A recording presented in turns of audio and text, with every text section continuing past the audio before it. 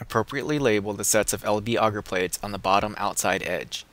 Include the date, your group name, laboratory instructor, lab room, unique number, and plated cellular contents.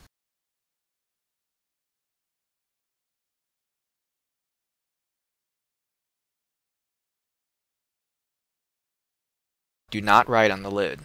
The agar plates can easily be mixed up if the lids are removed.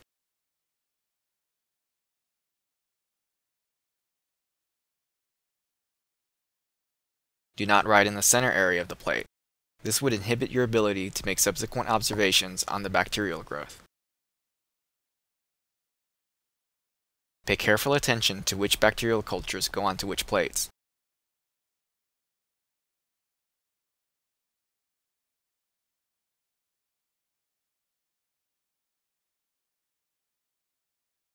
Pipette bacterial culture onto the center of an agar plate.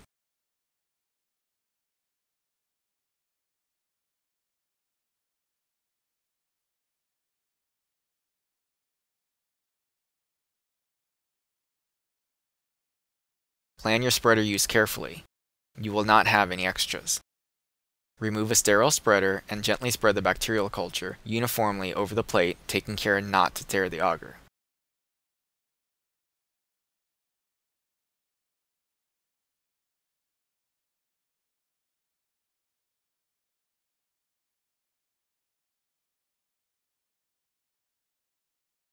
Immediately replace the lid on the plate. Place used spreaders in the container of bleach. Cut a small piece of parafilm and stretch it around the circumference of each plate.